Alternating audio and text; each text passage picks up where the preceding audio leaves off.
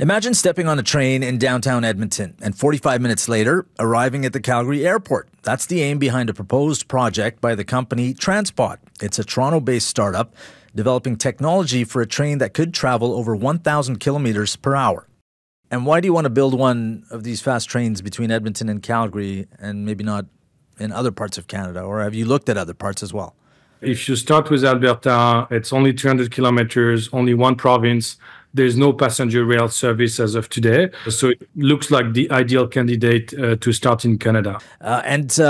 Some might question, why would you build this new train using new technology, unproven maybe technology, instead of just building a high-speed train using systems that are used in other parts of the world, like Europe and China?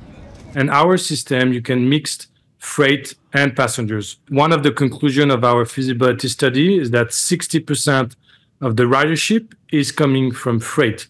And because of that, then we can attract private funding and be less concerned of the profitability of our system and attract private investment to the province. Any idea what a ride would cost on something like this once it's built and it looks like it projected within 10 years?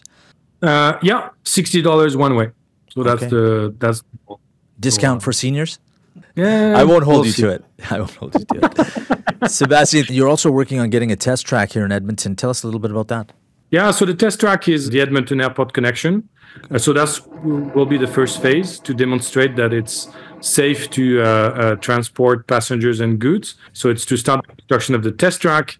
We're talking about 7 kilometers along the Highway 2 between the airport and the south end of the city. And the idea is to stop near the Heritage Valley line. Mm-hmm. So the plan is to kick off construction next year, 2 years of construction, and then move on to the full line before 2030.